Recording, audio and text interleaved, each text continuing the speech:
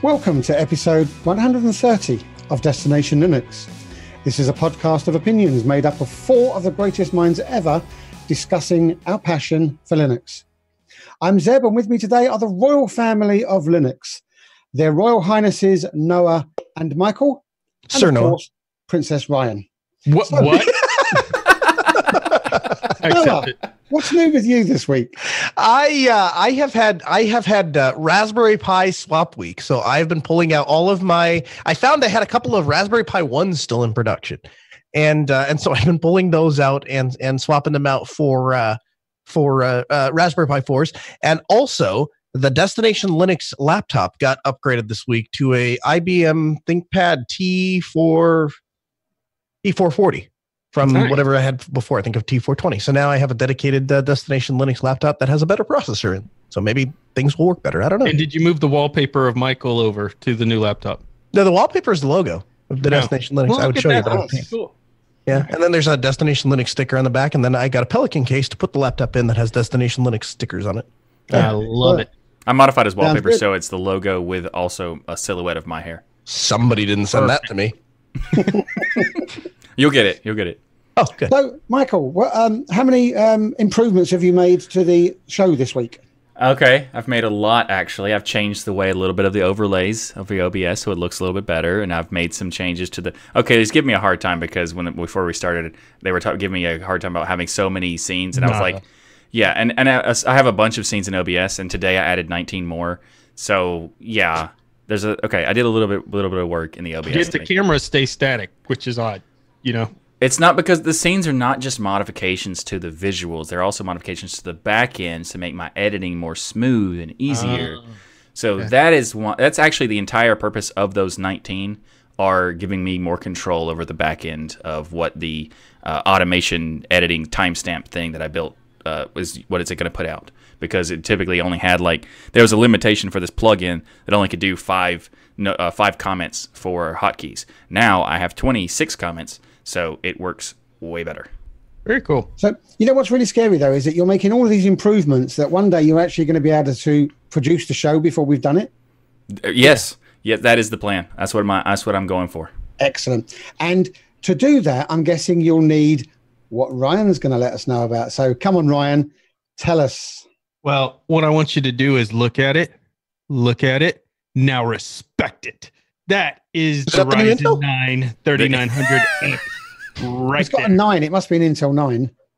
Oh, that is ridiculous. That's nice. I didn't know you were switching to Intel. That's awesome. Are you switching your graphics over to Nvidia too? I said Ryzen 9 3900X with 12 cores and 24 threads right here, ready to go into the beast. So I will be having lots of video content coming out soon on this beautiful AM4 processor right there that's going to be going into the beast. So I'm very, very excited about the that. beast. Is that what you call your computer? Of course, that's what I call it, because it is a beast. Yeah, actually, when I got to his last week, I was at his house, and I was like, "How big is this beast computer he claims?"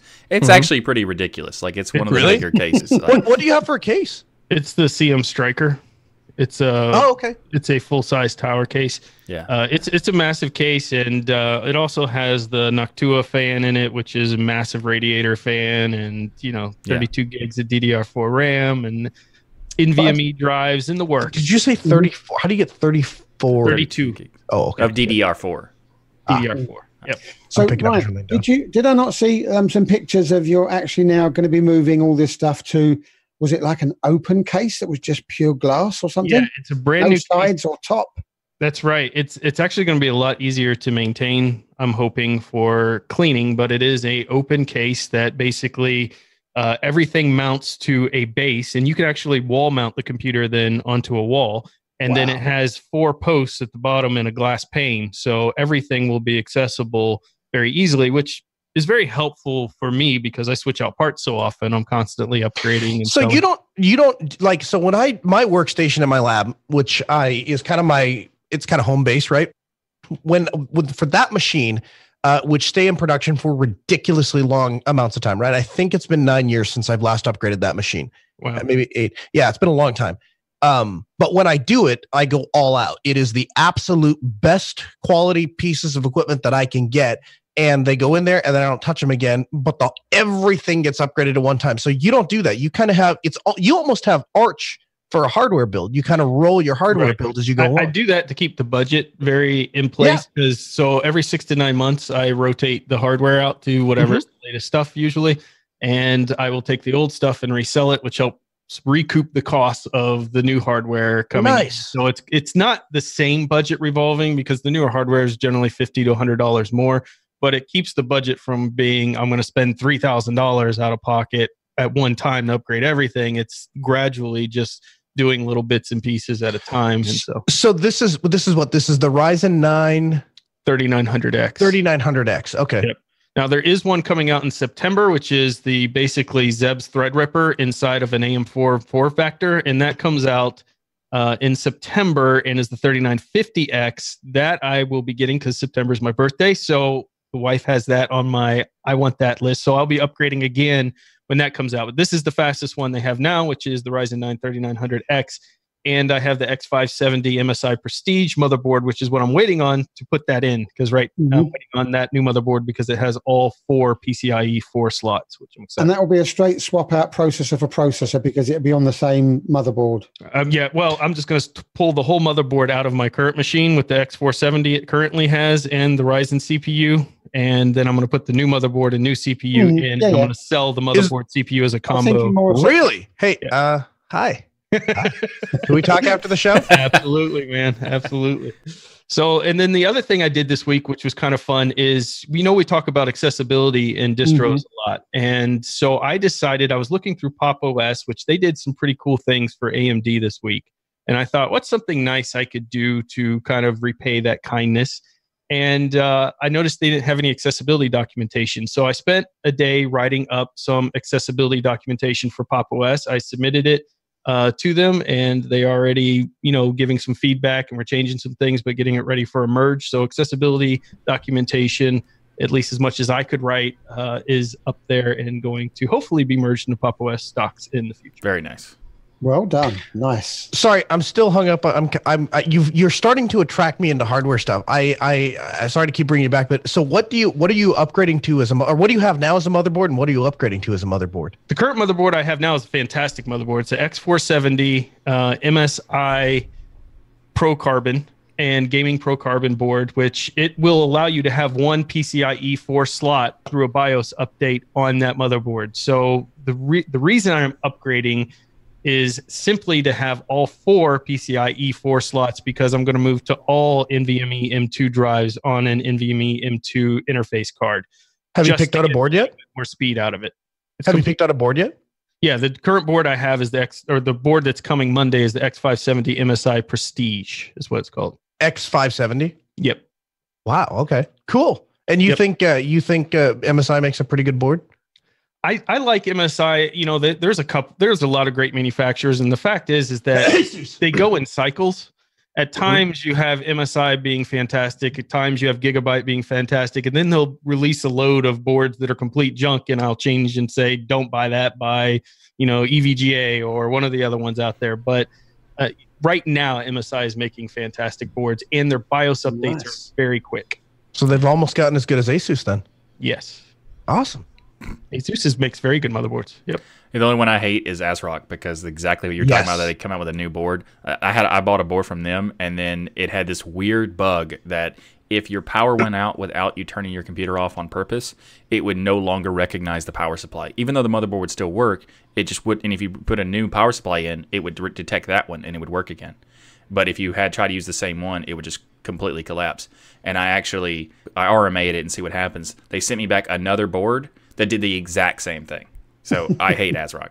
Yeah, ASRock goes through phases. They generally are known as more of the budget-friendly motherboard option out there. So which is why I got it. Have hit or miss in there naturally. Yeah, it's not as bad as Gigabyte. Yep, I have a Gigabyte. It works fine. Shut your face. Let me tell you a story. Benjamin writes in and says, "Dear Destination Linux, I'm absolutely in love with the work that's being done with Linux Delta. Personally, I think it's a wonderful alternative to DistroWatch. I wanted to suggest, however, that the order in which reviews are displayed is reconsidered. I'm not entirely sure how Linux Delta places reviews now, but it might be cool to see the possibility to filter reviews based on how recent they are, how helpful they are, how positive or negative they are. I, for one, find it unpleasant that reviews have 0 rated helpfulness and no comments could be placed near the top of the page. If the user could filter reviews based on helpfulness, positivity, negativity, and recent to display first, it would let the user more relevantly find quicker results. Linux Delta is a great website, and I hope it continues to grow and expand. P.S. Destination Linux is my favorite podcast, and thank you to all of the contributions to Destination Linux makes to the Linux community. By the way, I use Ubuntu. Best wishes. No, he uses Arch. He uses Arch. So yeah, thanks a lot. We really appreciate it. It's been a lot of work. So there are essentially 2 design phases. The first stage was building the back end, and you would not believe the amount of that's where all of the hard work from the coding perspective. Well, that's not accurate either. All of the hard work from the programming aspect is on the back end database and all of those things that happen. The second part of that is the front end and the user interface, and that is absolutely going to be changed. I completely agree with you. When I go to Amazon, if when I went to Amazon just listed all of the products there on a page in a list, I would never shop at Amazon. It would be completely useless. You have to be able to search for given products. You have to be able to search for something like best desktop distro or desktop distro and then have it show results based on that search, right? Also, featured style things, which you're talking about. If you want to see, like when I go to B&H Photo Video, when I order products, the way I pick out a product is not necessarily, well, certainly not what is in alphabetical order, which is the way that we list our products, but I don't even pick them based on what has the best review. I picked on what has the most reviews. And the reason I do that is nobody goes and purchases a product, hates it, goes and leaves a review, and then other people see that negative review and then go buy that thing and then review it, right? The only way to get a lot of reviews is to have people that really, really like it and have a positive review.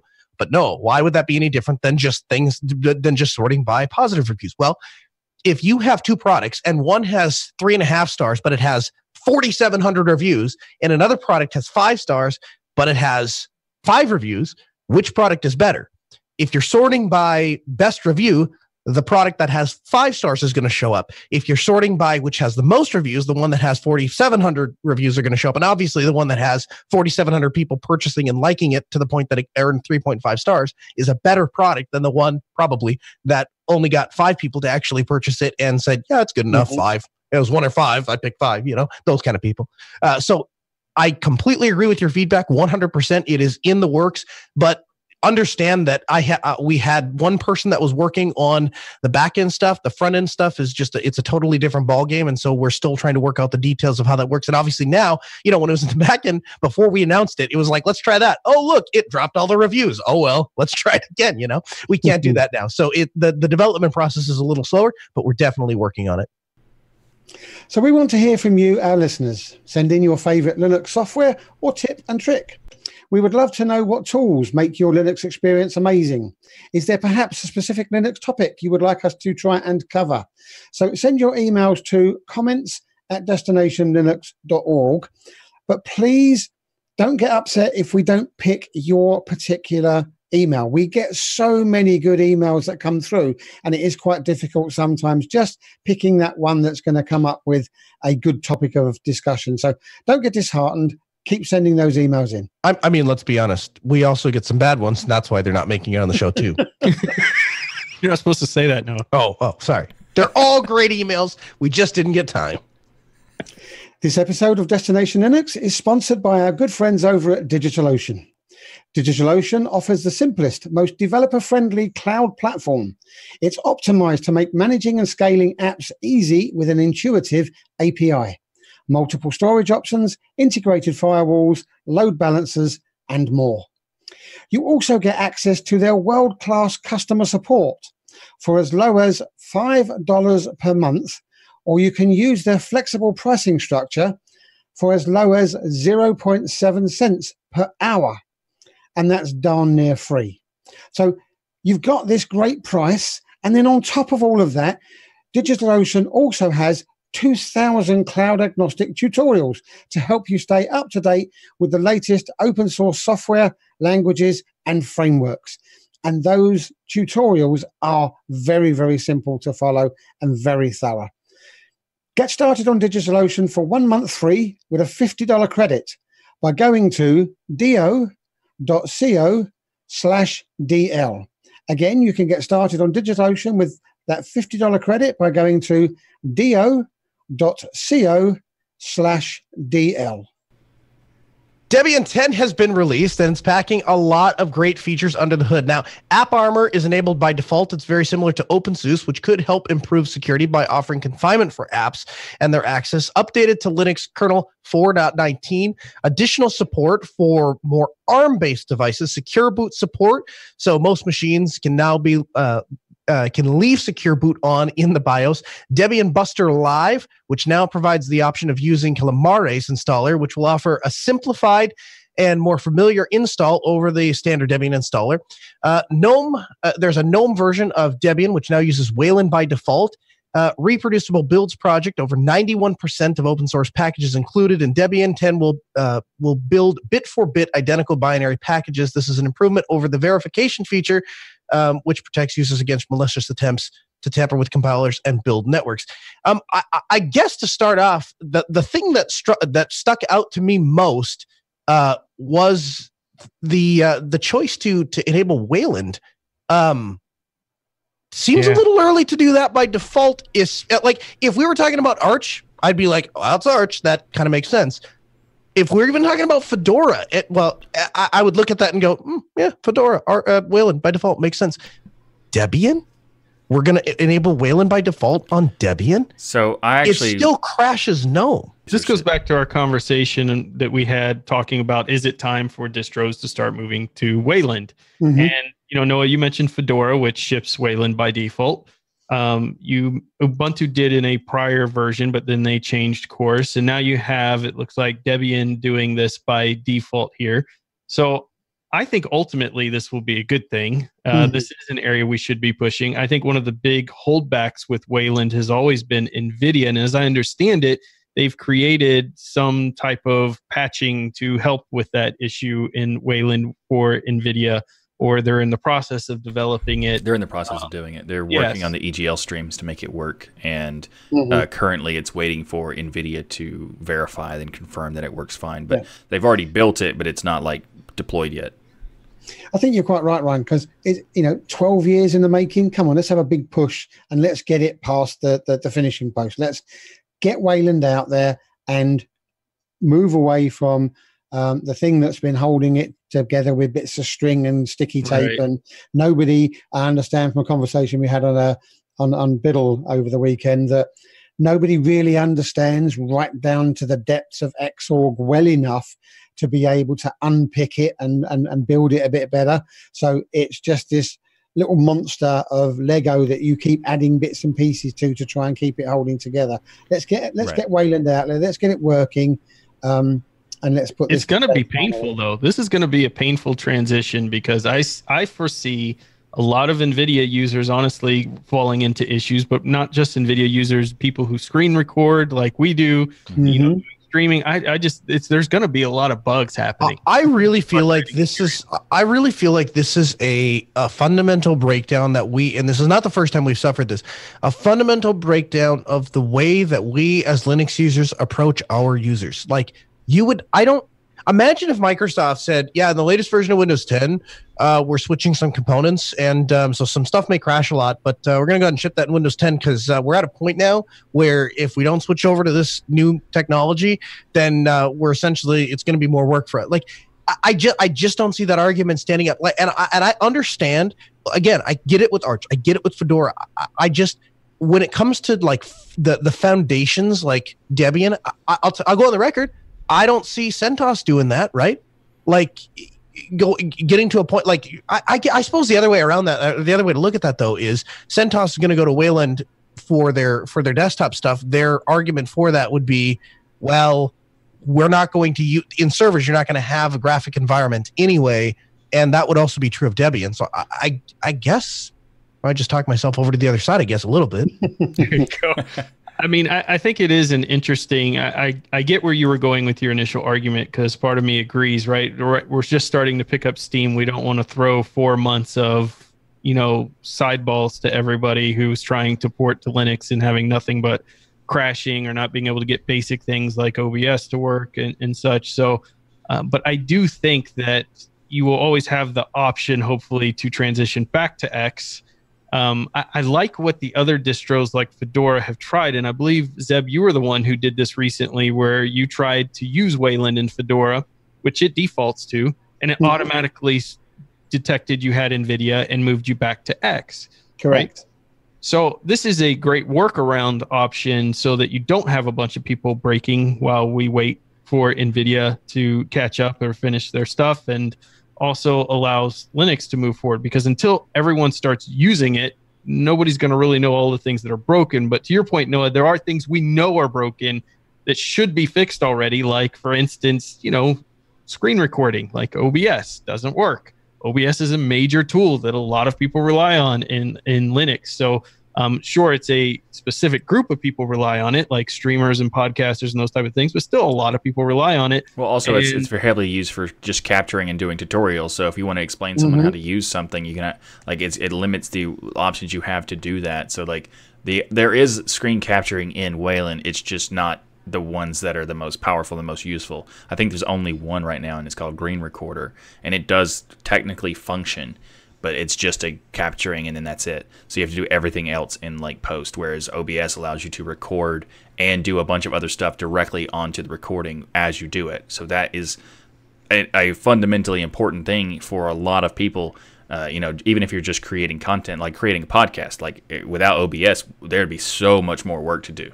So I think that OBS is definitely a necessity. And you could argue that it's kind of an OBS that needs to be developing that part, but at the same time, I don't think that we should be, trying to force the developers and companies to, do it our whim of switching to this particular situation. Like, because if we implement Wayland before it's ready, and people just start switching, and the developers are like having issues of like whether it doesn't work or not, they're not going to care, because we don't have the market share enough to make them care. And if we start forcing problems, all it's gonna do is just make them say, "See, told you that Linux thing's not ready. We're just gonna go away." That exactly what you just said. That's interesting.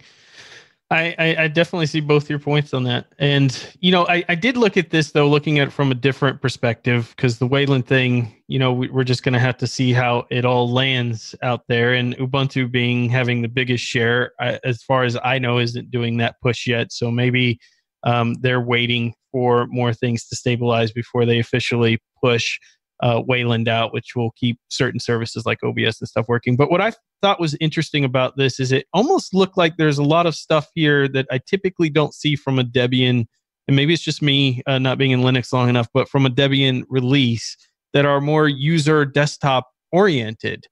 Like Calamares and stuff.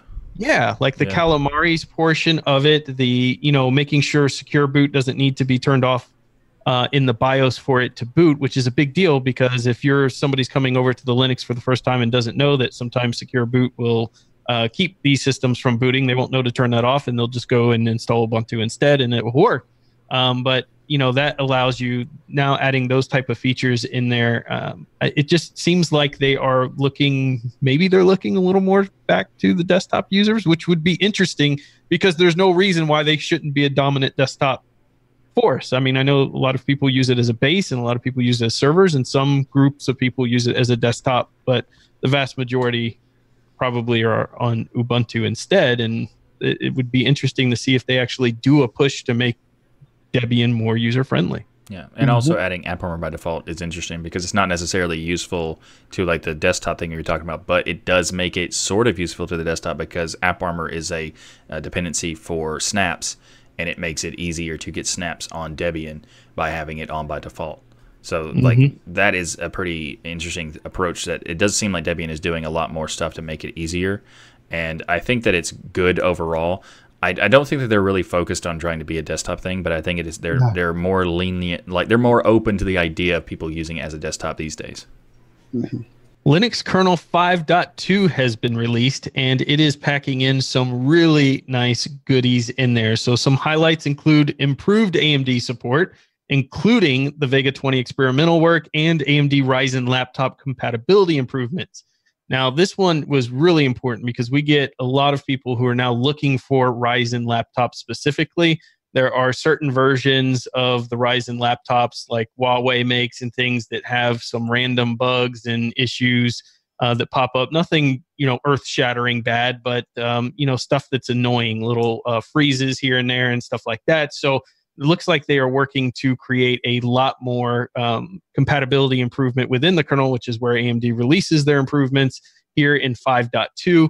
Logitech devices also receiving some additional compatibility in there, along with more Wi-Fi card support. So now if you're out there getting some random Wi-Fi cards that used to not work and you'd have to go hunt down or find your own driver for, there are more drivers now going to be built into the kernel itself, and a whole mega list of new single board computers that they are adding support in for kernel 5.2.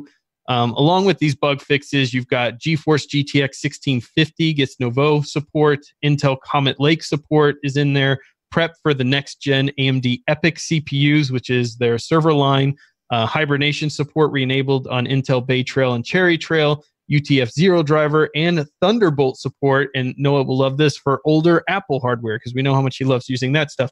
So lots of... here's the thing. I mean, you joke, but the honest to gosh truth is nothing actually makes me happier than when we can steal people from the Mac ecosystem and bring them over to Linux. And to do that, we got to have, driver support for the webcam would be nice. Yeah, absolutely. So this to me is just more reason why being on a rolling distro for me is so important, because look how much in this update of hardware is getting enabled in this patch and how much work is going into it. So, I'm going to have this now on Arch, and other people are going to have to wait, depending on when the next iteration of their current distro is. So there's so much now that we're seeing from the hardware vendors that they're throwing all their support into the kernel, and it's just awesome to see, number one. And we're getting it from all brands, right? You're getting things from little accessories like the Logitech mice and webcams and things, all the way through to CPUs and GPUs. So it's very cool stuff. Yeah, it's pretty awesome. I mean, they're doing a lot of stuff, and I agree with the whole, rolling kind of makes sense when you want to have the latest and greatest hardware. And that's why I typically don't have the latest and greatest hardware. It's not because that it's too expensive and not cheap. It's because of the support. Okay, Let's all pretend that that's true. Yeah, so we're all nodding in agreement. Yeah, that's why it is. Yep, exactly. But it is awesome that they're doing all this stuff, and like the experimental for the Vega 20 is awesome. But they've already announced that the 5.3 is going to have support for the latest hardware, which should come out before all the other distros. The problem with it, some of these distros, they might take 6 months to a year to do a release. But in some ways, you could say that's kind of good in the sense that the 5.3 will be out by that time. But it just happened to land at that circumstantially. Yeah, that was pure luck. Even if you they made don't a joke about having older hardware, but that's not necessarily true. You're slowly upgrading your rig, and you have a Vega 64 now, which is a beast of a video card. It's a fantastic video card in there, and you're going to benefit from 5.2 here. And AMD has this bad habit. They have a bad habit of releasing incredible hardware, and then their software slowly ramps it up to where it should be. Right. So it's kind of neat and disappointing as a user, because it's neat from the aspect that 4 months later, your card is getting faster than it ever was. But you're also sitting there going, well, why couldn't you just done this when you released it? So it is interesting being on a rolling release with AMD equipment, because every iterative upgrade they do here, like in this, for your case, you're going to, on yours, is going to be under the Vega 20 line, going to get speed boosts from your GPU with any of the work that they're implementing here. So so it's awesome, and they're doing a lot of cool stuff. And a lot of times, the latest release of the kernel is not that interesting to a lot of people, but this one has a lot of things that are valuable for the hardware and variety of things like the Logitech stuff and all that. So this one actually is a really awesome, even just for desktop users and stuff like that. So let's move on to some other hardware news. And the Raspberry Pi 4 has yet another flaw. Why, oh, why did I buy it on day one? That's the question that you've got to ask yourself sometimes when you buy this equipment as soon as it comes out. So they had a massive win with the specifications that was the Raspberry Pi 4, but issues keep rolling in. whilst they're going to be fixing the heat issue with a firmware upgrade, there's another issue that won't be fixed by software. And it turns out that certain USB-C charging cables are not working with the Pi 4.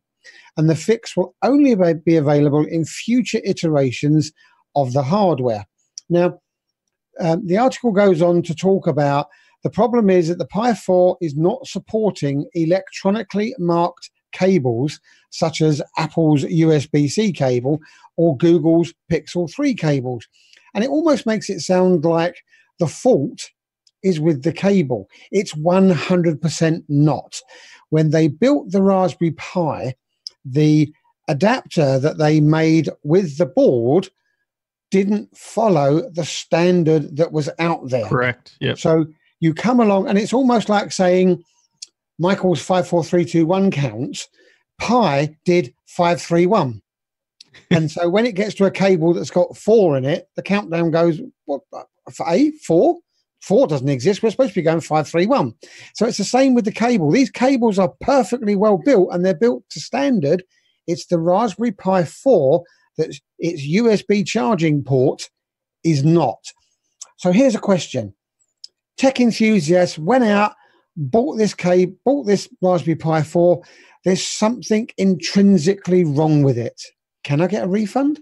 Can I ask for the new one when it comes out?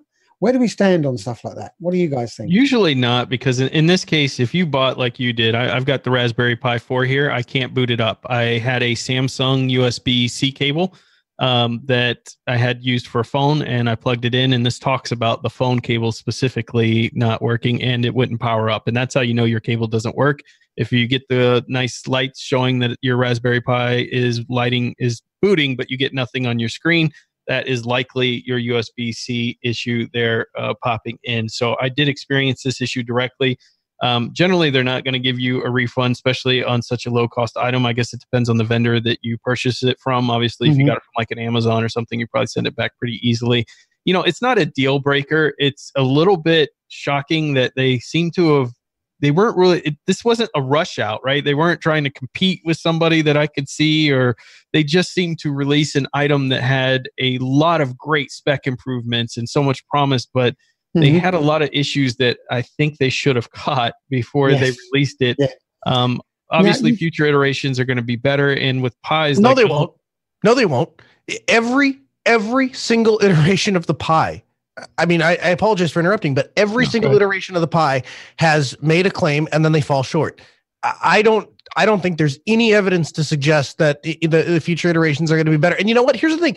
I accept the Pi for what it is, but it's a low cost, low powered computer device that's meant for tinkering. It's not a production device. Yeah. Well, I mean, I think it's going to get better in future iterations, as in they say at least they're going to fix the USB-C compatibility in the next ones, but we're stuck with these that don't. At the same time, you know, you go buy their $11 charger that's the official Raspberry Pi charger, and you're all set and ready to go. Yeah. The heating issue to me was more concerning, and the fact that they at least got that fixed with the firmware is good, because if it had constantly had that heat issue, I would not be keeping the board around, because to me that's just not good. So not good, yeah. But I mean, this firmware update, is it going to throttle the device to stop the heat from generating? You know, it's interesting, because I'm trying to recall the articles I read on it this week. It was there was some faulty connection ports, as I understand it, that they basically, not faulty connection ports, the voltage that they were sending to the connection ports was too much. They were sending too much voltage to them that wasn't necessary. So it has nothing to do with throttling the device itself. They were basically through their software sending incorrect voltage parameters to the ports, causing them to heat up. So that firmware fixes that, and you're not going to have throttling as a result. But because this device gets hot so quickly, just in general, yeah, you would, if you did not do that firmware, certainly be dealing with hitting temperature thresholds that's going to throttle your device, most likely, depending on what they set those thresholds to. It does it within about 5 minutes of watching a YouTube HD video. In the top right-hand corner of your screen, you'll get a little red thermometer come up, and it flashes, and then the video starts stuttering. And the way I got round it was I got a desk fan and blew it onto the Raspberry Pi for a bit. The heat went out and the video started working again. So it's definitely a heat throttling issue. But you don't have the firmware yet because I don't think it's out. But once you do that firmware, your ports should stop overheating. That should stop hitting the threshold, and you should stop throttling as much. At least that would be my hope. I haven't tested it yet. Yeah, well, maybe next time we could find the time to test that before we ship them out. Play a 4K video for a little bit, see how that works. Just a thought. Yeah, Ryan said something about he doesn't think that they were rushed out, but I could have sworn I read an article that said don't expect the Pi anytime soon in 2019, and then bingo, next week I get an email saying the Raspberry Pi 4 is ready. So here's the thing, though: is there any? Have you ever met a single human being? Or have you heard any podcasters? Have you seen any articles that basically said like we're waiting for the next Pi? We want the next. Like nobody cares. Everybody was happy with the Pi 3 for what it was. Before the Pi 3, everybody's happy with the Pi 2, but the Pi 1. Nobody's ever pressured the Raspberry Pi Foundation to get a Pi out faster. It just, I mean, sure, we all get excited, and yes, people are going to write clickbaity articles, and haters are going to hate. That's the nature of the internet. But there was really no pressure to get those things out. They just chose to rush it, and people like me looked at it and got disappointed. Yeah, that's a good point. I mean, I've never thought about it, but I agree. Like I am always interested when they get the new Pi out, or they get the new different Pi models, like the Zero W, or all things that they've done. I'm always interested in what they do, but I never am like, when are you making the next one? It's more like it's going to come at some point, and that's going to be awesome. But and that's what I was trying to say. Like there didn't seem to be any outside pressure for them to release this thing in a hurry, and that yet when it seems like a device that's been released in a hurry, this is what you expect from a device that's, oh my gosh, this new competitor came in and we're losing sales, so let's throw this thing out there. And maybe behind the scenes that was what's happening. I was aware of it, that they needed something to boost sales in there, and through 4 gigs. I know Nvidia has come into the picture with their single board alternative and things that has. But that thing's so expensive, it's not really in the same league. Yeah, but I mean, competition's competition. So we'll see how it all works out. At least they're working on fixing some of these problems, and maybe they'll learn a lesson from this if there's enough backlash or sales issues. Unfortunately, I think most of these sold out the moment they listed them. So yeah, they're probably not going to feel the pain on this one till they release something else, and instead of buying it right away, people wait. So AMD is bringing the fire sauce for hardware. But they dropped a little bit on the drivers recently. We could skip this article. We could, but I think that Team Gree would be offended by us doing so, specifically. Yeah, you're right. So, but first of all, we're all fans of AMD and the work that they've done, including the Nvidia people, because even if the Nvidia users are still have to thank the AMD company because they're making competition and therefore making Nvidia care about Linux, where they used to didn't care at all, and you'd be lucky if you got an update once a year.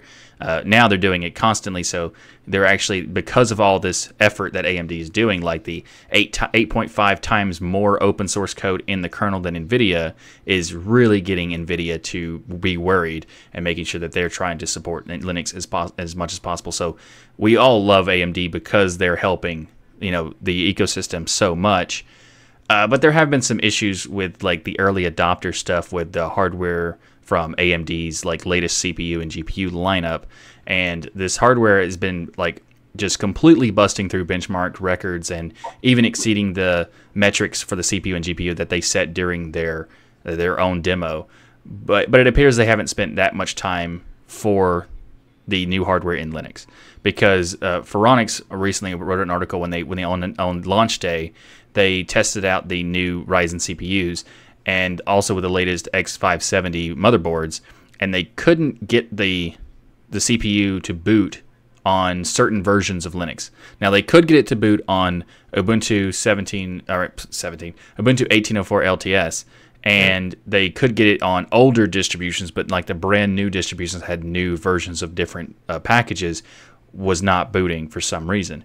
And they found out that the problem seemed to be caused by the RD RAND package that's causing systemd to crash, which also then made the system not boot on anything that is beyond 1804. Like even 1904 wouldn't work because it had different versions of systemd, different versions of the kernel, and there was this weird issue.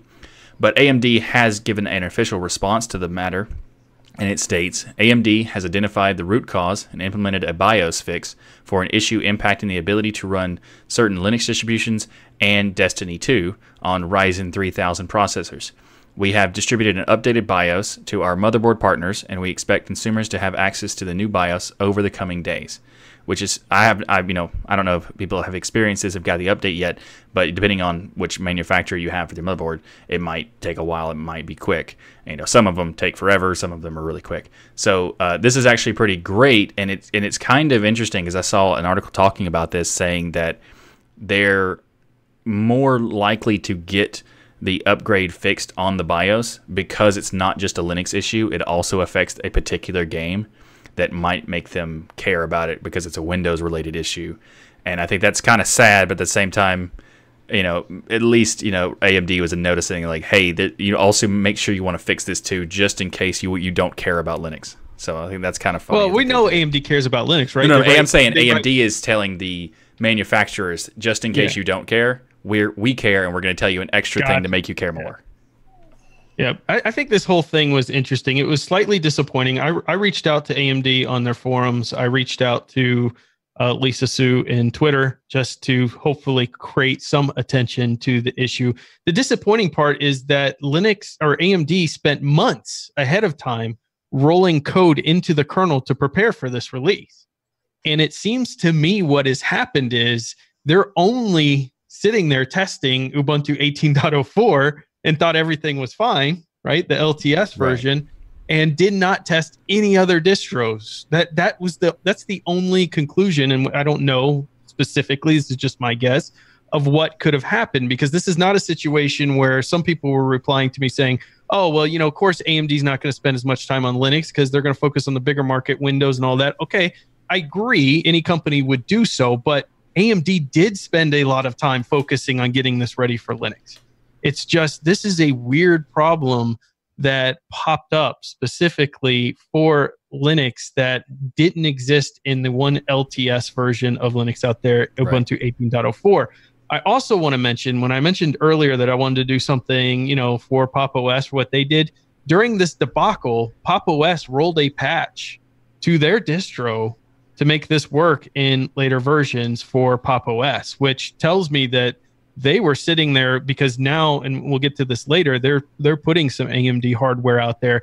And so they were really a true patron of the community, in my opinion, going out there, finding an issue and putting a fix in place so quickly for this. And the only distro that I know of that actually did some work to try to solve this for customers to try to use this. And that was going to be my backup plan if I had received the motherboard and processor on time, which I guess it's good it got delayed shipping from AMD, because I won't get my motherboard till Monday, and by then hopefully the patch is out, because they said it'll take 3 to 4 days. MSI is usually really quick on that, but Pop! OS would have been my default. I could have fallen back to installing Pop! OS and still had the system working thanks to the work that they did there. So, I mean, all in all, awesome.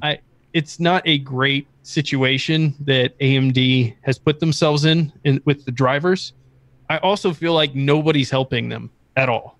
I just don't feel like any distros are reaching out, and maybe they're not reaching out. I don't know who's to blame here. Maybe it's both of them, but it just doesn't seem like anybody's out there, Pop! OS being the one exception here, trying to help AMD fix this stuff. And they're the ones, them and Intel are the ones contributing so much to open source, and everybody's focusing on Nvidia, and it's frustrating to me. Yeah, I agree with that. It's definitely, I mean, it's fantastic that System76 and Pop! OS decided to address it. That's awesome. Then also they did it within like a day or two, so that's really impressive. But it's not even that, like, the reports are saying that it's not even that huge of a problem. They just need to make sure that the versions are in the different packages are available, and so that it could have been found and addressed much quicker in all of these different distributions. And I agree. I think that AMD is just supporting just the LTS distros, even if it's just Ubuntu, because there are reports that are other things that are working, that really older versions were working, even if it wasn't like based on Ubuntu. But if they used an earlier version of System D or didn't use System D at all, it would work fine. Yeah. So it was just kind of weird that there was that situation where it seems like they were just focusing on the LTS of Ubuntu, and that's unfortunate because it's also kind of odd because because they're focused on releasing everything in the kernel, and because they're focused on releasing stuff in the Mesa drivers and that kind of thing. It makes more sense for them to focus on all of the latest releases as well, for at least for Ubuntu, because if they would have tested 1904, they would have noticed that the problem was there too. Yeah, and whether they test on Arch or Fedora or Solus or something else or OpenSUSE that rolls really quickly, they wouldn't necessarily have to do it because they still would have found the problem if they did 1904. So it's just kind of surprising that they would focus, use the kernel as where they ship everything, knowing that the kernel is not up to date on the LTS version, but then only test the LTS version. So it just seems like there's like a mismatch here where the distros are not trying to help the AMD team because the AMD team is working with the kernel, and they assume that that's all that needs to be done. And then the AMD people are working with the kernel, but also only testing on the LTS stuff, which creates this weird mismatch of versioning approach that everybody's having. So I think that if AMD were just to have like, a PPA or a repo of some kind that's separated in a similar way that Nvidia does, even if they were doing a kernel stuff, they could like, hey, you have this kernel, so here's this feature to make this work. Or like at least the Mesa drivers anyway, like having some kind of set up with the Mesa drivers. That would be amazing if they did that. But it is kind of weird. But overall, as soon as it was found, they announced they figured out the problem. They announced the fix super quick. So that's a good thing itself. So at least even though AMD didn't find it themselves and they didn't find it before launch, once it was informed, they were informed of it.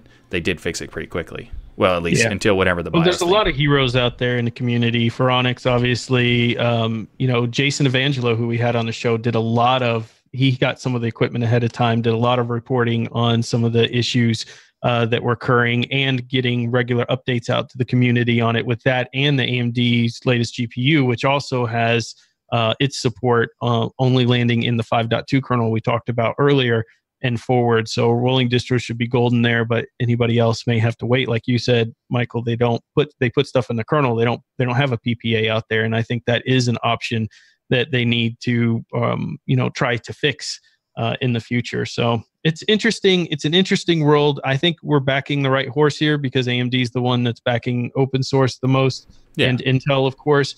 But at the same time, there needs to be some better collaboration between the hardware and the software here for everybody to be able to run this stuff on day one, because we have a lot more hardware enthusiasts coming into Linux. Yeah, I agree, and it's definitely worth saying, like, while this is a mistake, it's not a huge mistake, and they're already addressing it. And at the same time, we know that AMD cares because they're actually doing all this stuff in the open and everything. So even with this as a negative problem, I think that the work that they're doing, we should definitely thank AMD for all the stuff that they're doing. And also, if you were using a distro that doesn't pay attention to the AMD, maybe send them a message and let them know that you wanted to switch to AMD but you can't, or whatever. Because that really would help. Yeah, because I think that AMD is definitely going we should be, because they are helping the ecosystem. I think the ecosystem should help them too. Yep. So the AMD news keeps rolling in, and it begs the question: is 2019 going to be the year of the Linux AM desktop? Nice. Certainly, System76 thinks it might be, because as we all know that they are an awesome pillar of the Linux community, and they have just announced some cool AMD news. So the beautiful Thelio systems that now come with Ryzen 3rd generation CPU options. And I think Ryan wrote this because he's put finally. Yeah. So the Thelio desktops that are designed and manufactured in Colorado using US-sourced wood and aluminum, finished, etched, and built by artisans in the Denver, Colorado factory. It's great to see System76 expanding their hardware options for these gorgeous desktops, and likely one of the reasons why they were able to patch Pop! OS so quickly with the 3rd gen AMD CPUs, because if they've got them on board, if they've got them in a factory, their developers can work on it very, very quickly. Lots of the other distros tend to pay little attention to what AMD are doing, and it's good to see that System76 picked up on this so quickly. And for me as well, I think it'll be great for a company like System76 to get some AMD stuff out there so that we can compete with the Intel and the Nvidia stuff, because as we're going to find out in the next article, the other companies involved have no option but to respond. Yep. So this is great news from System76. Absolutely. I just, they've kind of come out, and I've always respected System76, but recently it just seems like they are really doing some neat things in the community. If you follow them on social media at all, they're constantly holding Linux events and celebrations and getting the community together to work on things. So they just seem to really be this force behind the Linux desktop, where I see so many other distros. Frankly, my opinion is they're leaving. They're not leaving. They're ignoring the desktop. They care more about the cloud. That's where their focus is. They kind of got popular through the desktop, and now they just want to focus on the cloud. Whereas System76 really is seeming to pick up that slack, where a lot of distros are leaving behind to say, "Hey, we'll come up here and make lots of great hardware for users of the Linux desktop space." And Pop! OS has gotten better and better and better every iteration, and it is much more than I've seen this comment to this day of people saying, "Oh, Pop! OS is just a theme over top of Ubuntu," and it's the biggest amount of nonsense out there. And in fact, there's so much nonsense about that. They literally have a page called Difference Between Pop and Ubuntu, where they go through all of the differences that they have in there, from the encryptions by default to some of the settings and hardware enablements and things that they put into Pop! OS that make it not completely different, but make it definitely something more than just the theming distro out there. And the fact that they went and picked up and fixed some of these issues so quick just kind of shows, whether they did for AMD, Nvidia, Intel, doesn't matter. It just shows you that they're engaged, they're involved with the community and their users. And I really want to get my hands on a Thelio now that they have a Ryzen option out there for me. So who knows? Maybe I'll have two beasts sitting here soon. And also, it is worth saying that you said maybe they're not just doing AMD; they're also doing Intel and Nvidia. They are doing Intel and Nvidia, and they also have their own separate ISOs for each of the, whether it's AMD or Nvidia, so you can actually choose which one you by default, and that way they can separate the amount of work that they do. They can update the AMD one because they're not going to be having one ISO that also affects Nvidia users. They don't have to worry about whether there's any conflict there. So it's an interesting approach that they're doing that as well. And I agree that the System76, it's actually kind of funny because when they first came out, like 10 years ago or so, there was this claim that they were just they're just a company that takes the ODM hardware and then repurposes it and all that stuff. But and for the entire time they've done also extra stuff like driver building. They've been making sure that stuff that supported the hardware was accessible whatever distro that they shipped with Ubuntu, but previously. And then people would say, well, it's just Ubuntu on this hardware. It's like, but they also did a bunch of kernel stuff. They also did a bunch of other stuff. And the same thing applies to... Not only that, the support to the end user, right? Even aside from all of the hardware modifications that they made, just the fact that there is a place that a user can say, I want to purchase a laptop and I want some people that really care about Linux. And this is not a knock on Dell, right? Because Barton George is a great guy. And he has a huge passion for bringing Linux and stuff like that. But at the end of the day, you call the Dell support line. You're like, yeah, hey, I have a problem with my Ubuntu laptop, right? The chances of them taking that problem as seriously as their Windows side are, I would guess, I don't know, I've actually never had a problem with the Dell laptop, are fairly slim. But Michael, you and I have both been to System76. Mm-hmm. Those guys eat, live, and breathe Linux, yes, right? Very much. They really, really, really care. So it's one of those things where I look at it, I'm like, man, if you want to have a great experience, that's the place you go. Right, exactly. There's actually the way they care so much. They do even like ridiculous detail of Thelio, for example. Like even their case is expressing how much they care without really being that blatant about it. They're not really promoting it. Maybe they should, but they're not really promoting it that much. But like they even have like the solar system on the back of the case for the Thelio is in the location as the all the planets and everything are aligned at the moment of the epoch time for Unix time.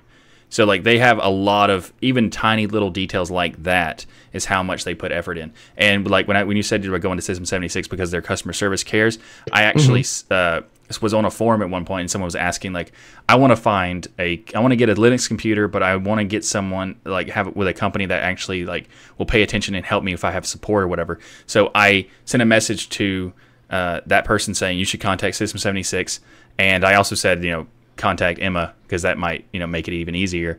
And they sent me the message like the next day thanking me so much for suggesting System76 because it was such a great experience for them, because anytime they had any question they would just immediately go talk to System76 customer service and like have it solved immediately. So like it was like that is also a good example of they care not only in just the hardware and making everything work as well as they can. They also do care about the product that they sell and making sure that the service that they sell is equally as high as that. So I think System76 is one of those companies that they've been around a long time and they've proven in many cases that they care.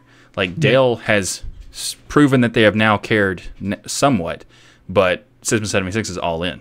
Well, Lenovo is now releasing some lines, as I understand, as well with Linux support and things. But nobody has gone all in like System76, and I'll be hard pressed that my next laptop probably won't be that one. Although I'm going to have to somehow budget all of this new stuff, plus the new Pinebook, plus a System76 laptop, plus it. Well, we'll figure it out. Plus your $10,000 new desktop. Yeah, exactly. Sure. You could actually fund it, or if you just sold off all your Apple phones. How dare you? I would never sell off such a perfect device. I can't wait to read the comments on that. Yeah, on that one, sure. Yeah. Wow. And we give Michael a hard time. Right? We've been talking on the show for a long time about how competition is good for the consumer. And it turns out that's great because Nvidia is back on top. Nvidia has now responded to the aggressive AMD lineup and some of the price drops, the revised GPU offerings. And so now Nvidia is coming out to wipe AMD off the planet with their GeForce RTX 2060, the super GPU that starts at $299, has 50 billion times more of the processing. No, I'm just kidding. It starts at $299 and a 15% speed increase over the original 2060. A revised RTX 2070 starting at $499, which is 16% faster and updated from the 2080 starting at $699. So the 2060 and the 2070 will be available in July. Well, the 2080 will not release until, well, they'll both be available in July. One is on the 9th and the other will be on the 23rd. NVIDIA is clearly trying to take back their market because they looked over, they realized that there's some competition that AMD has provided. So now they've turned around and taken back the market, and they're obviously, what are you talking Ryan about? Is going back to the green side. Wow. Isn't that, that's what I heard, right? You have completely ruined this article. It was good because this article was obviously written by an AMD fanboy. I'm not quite sure who that might be. Right. But the thing that I find so frustrating about this, and it's actually a positive for AMD, people went out and bought the GeForce RTX 2060. And a couple of months later, all of a sudden, they can get a 15% boost out of it. What happened to my product? Did you sell me an inferior product? Did you build this latency into this product so that, and I think, Ryan, you might have mentioned it before, where NVIDIA will bring out this fantastic card, but it's all held back. It's all throttled back. I bet maybe like some of the Intel processors that are held back until the competition starts catching up, and then they'll increase the voltage into the application, or they'll just tweak something, and all of a sudden that product is now 15% better. Great that they are reacting and having to react because they want their market share back and they want to be number one again. But it does make you think, well, if this was there in the first place, why didn't it come out with that speed increase in the first place so that they wouldn't have to make a 2060 Super GPU. Well, the Super is just an overclocked version of the 2060 in essence. So, there's all kinds of different claims out there. You say, well, it's overclocked, or they're looking for a, more precision GPU out there that allows them to go to 15%. But I think the big thing here is that they dropped their prices tremendously. And if you remember, the GPU market was being owned entirely by one company. And frankly, they deserve to own it. Right? They had the best option out there, period. And nothing was even close to it. So until the RX line came out from AMD, like the Ryzen line came from the CPU, nobody was competing with them. You either had Intel GPU built in and you weren't going to do a lot of gaming, or you had Nvidia, because anything that was running AMD was sloppy at best. Yep. And so now Nvidia, for the first time, again, AMD's competing against two companies, is forced to react in the way Nvidia hates to react the most, which is dropping prices. And that's because AMD's killing it in the price per performance. So Nvidia users can go out there and say, and by the way, as a hardware enthusiast, I'm always going to use what I think is the best out there. The reason I back the AMD horse is because they back the open source horse. And I think everyone should be looking towards that. But besides that, Nvidia has the fastest GPU. I'm not going to argue that, but the RX has come out with price per performance, and there's nothing you're doing with these cards right now that in mass, I'm talking heavy gamers, all of that the RX 590s and the Radeon 7s and things can't do. It's not like you're over there running some special program that the AMD GPUs can't run anymore. So I think people are catching on that all this RTX nonsense and things that NVIDIA has been selling is really just it's iterative upgrades at best, and people are overpaying for GPUs at this point. Meaning, I tell people, I love the Radeon 7, don't buy one. It is complete overkill. There is nothing. Michael saw it. We put one of the games. What was the game? Devil May Cry 5 just came out. We put it on the highest settings. The fans on the Radeon 7 wouldn't even spin up, except for one part. They spun up and then they spun back down. You can't even get it to use the power, and it was running at like 134 frames per second. So that's awesome. And that's also through Proton, so it's also doing emulation layer stuff. So man, it's insane. So nobody just imagine how much more that NVIDIA GPU must be then. So nobody needs this type of power is what I'm saying. And this is so good for consumers because finally, whether you want an NVIDIA or you find a nice NVIDIA a GPU out there for a good price, you're not going to get it for $100 to $150 less than what you were paying for it. And then AMD reacted again and dropped the prices on their RX line by another $50. So the only people who are winning here is us. It's the consumer. Absolutely. All right, so I hesitated whether to bring this topic up, but I found it kind of interesting, and I wanted to get everyone's take on it. So the internet didn't really do a massive devil, but the internet did start raging over some decisions. And when I say the internet, I mean small pockets of people were raging again at Canonical, and this time it was because they've decided to package Chromium as a snap only in future versions of Ubuntu. My first thought is, why isn't anybody using Firefox anyways, and who cares? But it was interesting to note that Ubuntu did do good communication on this change. They went to their forums, like Michael said, they should be doing, their official channels, to mention that this issue was going to happen in the future. So that was a welcome change. They stated today, Chromium updates are built and published for every supported Ubuntu release except Trusty. Shortly after that, they're made available upstream. That's both time and resource consuming, and it's also not trivial to keep building it on older Ubuntu releases. So there seems to be some frustration over this due to the fact that other distros are still supporting Chromium. At least that's some of the arguments I said. Why are they saying it's difficult? Other distros are doing it. So they're kind of recycling the argument that was legitimate for 32 libs, but for this one Chromium snap package, I did try to say, well, why are people mad about this? Try to find some reasoning here. I'm not in rage over this. I'm not sure I care. But there is something interesting I do notice about a lot of these changes that Canonical makes, which is the same, I don't want to say excuse, it's not excuse, but the same reason every time is resources, right? That they're going to change it because of resources. In this case, I guess it just kind of makes sense to me, but is this a situation where, the snaps are going to become this huge thing? Canonical can continue to make this excuse for every piece of software, frankly, on their system. Well, it's too hard to maintain. We're going to put it in the snap. It's too hard to maintain and put it in the snap. Well, and is this going to affect other distros downstream? That's the only thing I could come up with of a valid. I mean, are they not just saying out loud what it has been reality for a long time? Exactly. Like package maintaining is just a joke on Linux and has been for a very long time, and Snap's fixed that. And so, yeah, do they sound like a broken record? Yes. Are they wrong? Absolutely not. Yeah. Mm-hmm. So here's the thing about that too. I agree that it is definitely a problem that they're trying to fix, but they also said extra stuff. It's not just a maintenance of having this extra work. There was also a description of the Chromium package has been updating certain things that were like security features in Chromium, but also feature adding and stuff like that is not compatible with older versions of Ubuntu. And while as the Snap support is compatible, so the 1404 version they had to remove Chromium from their deb package in 1404. Be older after the fact, of course, but like because it was actually in 2018, I think, when they did it.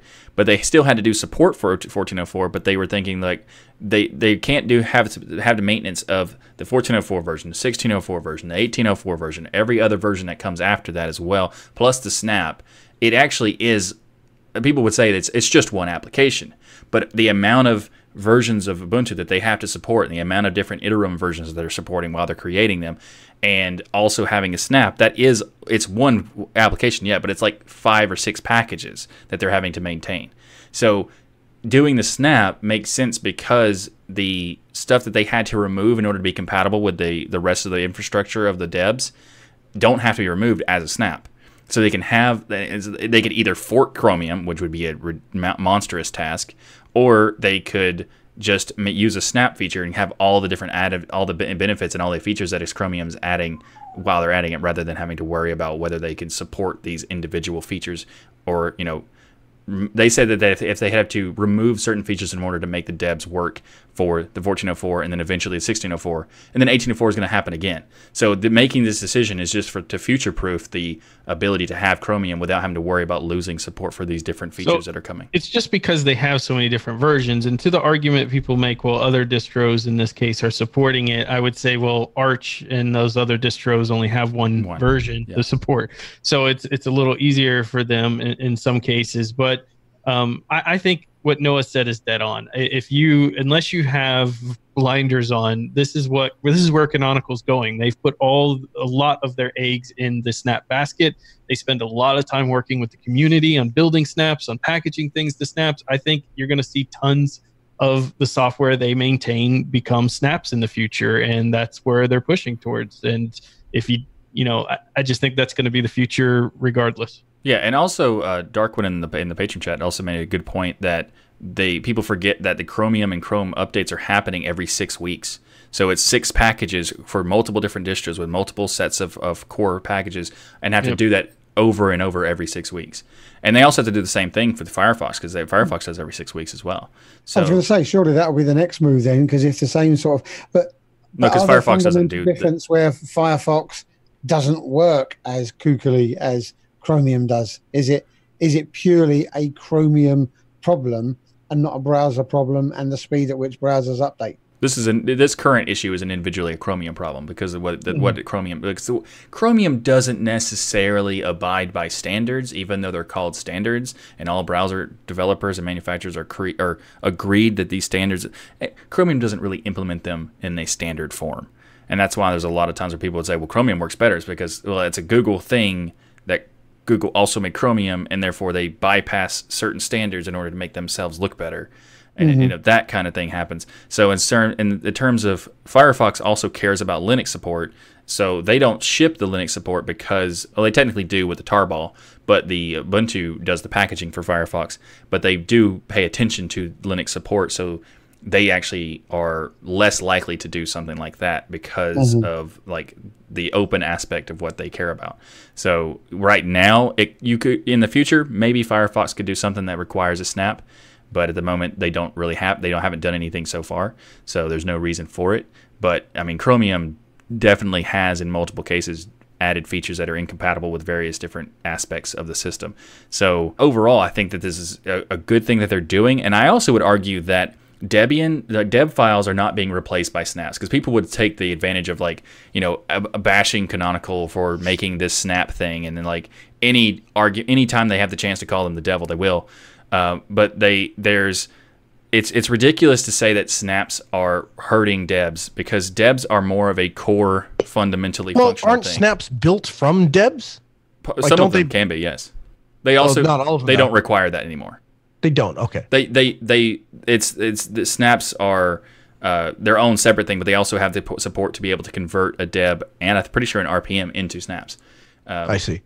But they have the main thing is that snaps are more useful as far as applications go, and I think that they don't have any intention. They've even said this multiple times that they have no intention of replacing debs overall in the core system.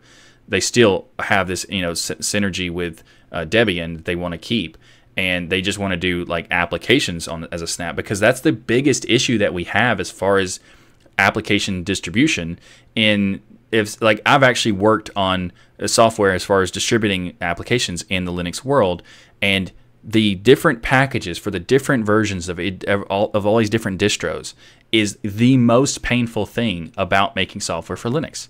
Like, I can make one piece of software for the source code, but then I have to make 20 packages for the same distro because of like the different actually it's not as bad with the 32-bit versus 64-bit. At least that half is gone, but it used to be where you have to do 64-bit and 32-bit.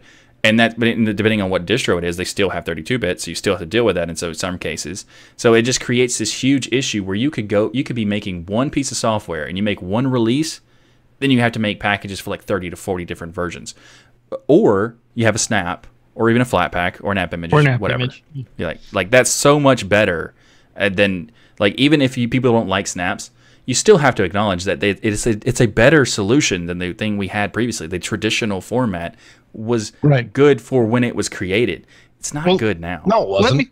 It was good compared to what we had at the time. It was basically nothing. It's better from building from source. By that you mean it's better. Yeah, that's what I meant. It was better for what it was purposely built for, but now definitely. So let me throw in a different thought here. OMG Ubuntu had an article talking about snaps, and they were reporting in there that the Skype snap, because we all know how much Microsoft loves Linux, has not been updated for 6 months.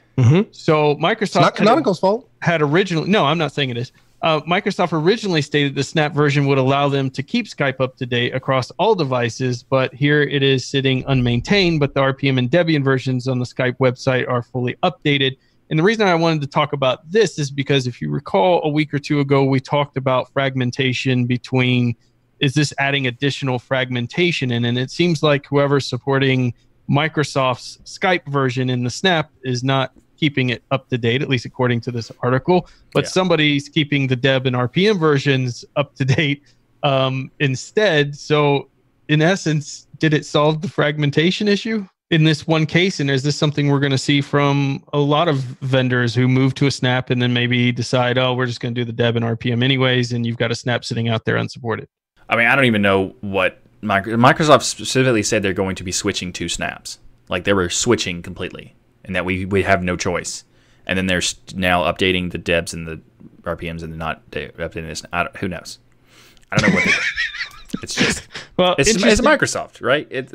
They say they're going to do one thing, and they don't do it. They don't do it, and they say they love Linux, and they say that they're Linux distro developers, even though they don't do that. They just make a garbage inside of their own Windows thing. Whatever, they say things. Absolutely. So it's official. Red Hat and IBM have merged, and Noah is completely distraught over this. Upset. He thinks this is just an awful thing. But anyway, IBM has purchased a Red Hat for $34 billion, and that's basically paying $194 per share for Red Hat. This is IBM's largest deal ever, and it's for an open source company, which is fantastic. And the official press release had this to say: joining forces with IBM gives Red Hat the opportunity to bring more open source innovation to an even broader range of organizations and will enable us to scale to meet the need for hybrid cloud solutions that deliver true choice and agility. This was the CEO of Red Hat, Jim Whitehurst. And this is interesting because there's a lot of people who are still bothered by this happening.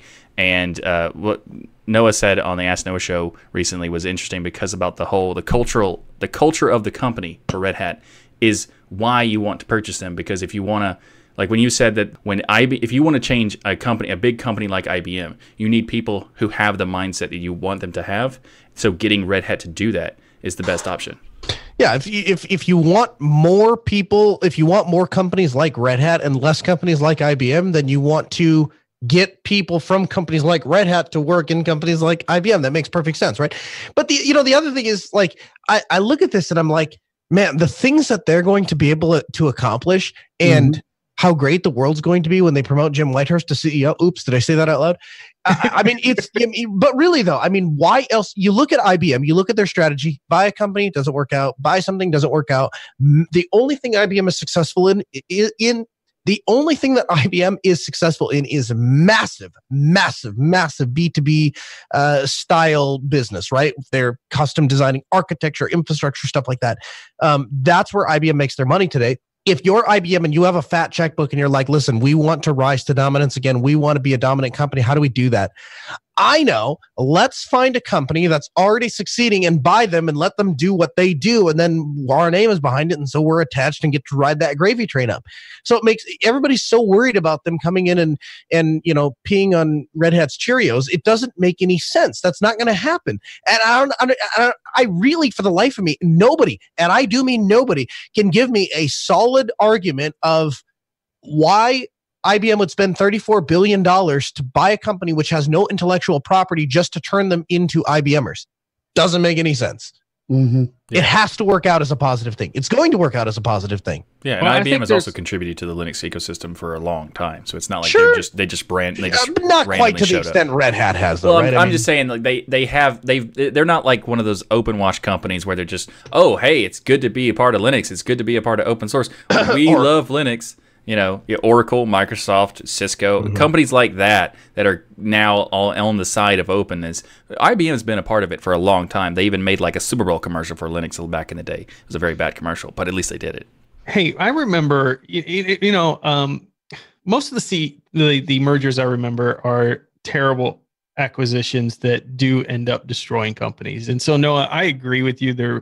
Your argument of why this one should be and likely will be different is valid, but I also understand why so many people, especially if you've ever been a part of companies merging, have this fear that this will be another merger where they're just going to go in there, spend a bunch of money, buy it, lay off all the employees, turn the product to crap, and that's what we're left with. In this case, though, like you said, there's no other product other than really the people and culture there that is being sold. So it does make it different, but I do understand why people are scared of it, because anytime you have these big companies coming in, they tend to run over a lot of things. As Michael put it, giants that step on stuff a lot. But in this case, it is good to see that the current CEO of Red Hat is going to remain on board with the new company, which to me is a positive sign in a merger, because they're not, and a lot of times during these mergers, what they do is they get rid of the old executives for the most part, get them out the door, give them a nice pretty parachute and want them gone because they want to make all the decisions. But in this case, they're keeping Red Hat CEO on board, which means he's still going to be a part of making decisions, still being a part of making the culture that has been so successful for Red Hat there. So ultimately, I wish the best for all of them, and I hope this turns out to be. I think there's more of a risk of IBMers feeling like they got invaded than there is of. No, I'm serious. I mean, so here's the thing. I have a couple friends that they used to work for Red Hat. Or they used to work for IBM. They left IBM and came to Red Hat to get away from IBM because they couldn't stand the culture and they couldn't stand the business mentality. They couldn't stand the practice and all that. So you can imagine how they reacted when this news broke, right? I mean, massive strings of profanity that span for hours, right? And I'm trying to talk to these people off the ledge. I'm like, listen, think about it. Like, and I think Ryan and I probably have the best insight into something like this, because both him and I have been around small business. And when you're in small business, whether you know it or not, you naturally start to gravitate towards what's in the best interest of the clients.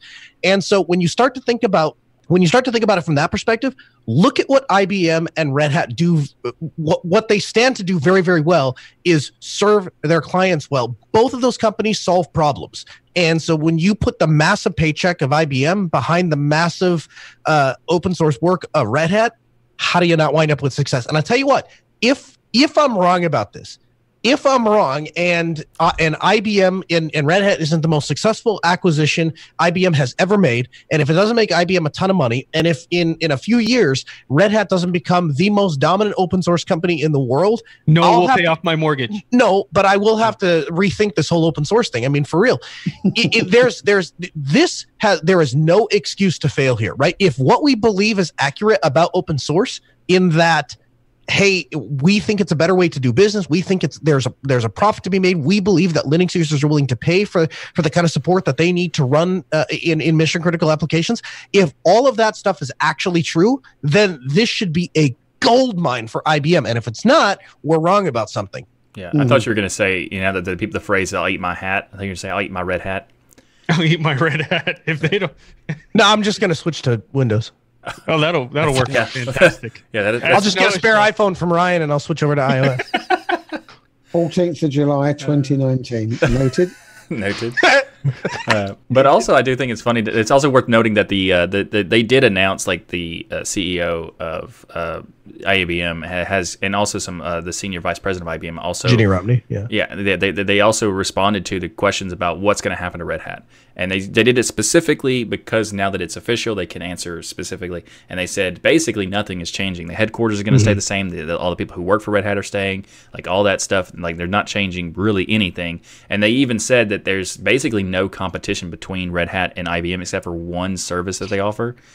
And they said that both of the services are going to stay around because various different companies depend on various different software. So they're not going to even merge that together. They're still going to keep all this stuff separate. So I think that, as far as essentially just, it seems like they're just giving more funding to Red Hat rather than. That's right. Yeah, they want to. And they sold Lotus, right? So I mean, there's that. So Noah, let me ask you: do you foresee that we're going to get some impacts from this in a big way? We know we'll have some, but in a big way on the desktop side of Linux, or is this just going to be pure cloud? No, I think I don't. I mean, as much as I would like to say, I'm sure desktop is going to become a huge focus for them now. No, I don't think so at all. I think, honestly, somewhat of the opposite is going to happen, to be honest with you. I think that what you're going to see is a mass. What the buzzword bingo that keeps going around, and I interviewed probably on the order of 12 to 15 Red Hat employees over the past few weeks or a few months, I guess. And the thing that I keep hearing is hybrid cloud, right? They want to mix on-prem stuff with cloud because there are certain things that make sense to do on-prem because it's faster and they can do things, but then they also want the benefit of the cloud. And so IBM, I think that's what they saw the value in Red Hat, and I think that's what they're interested in funding.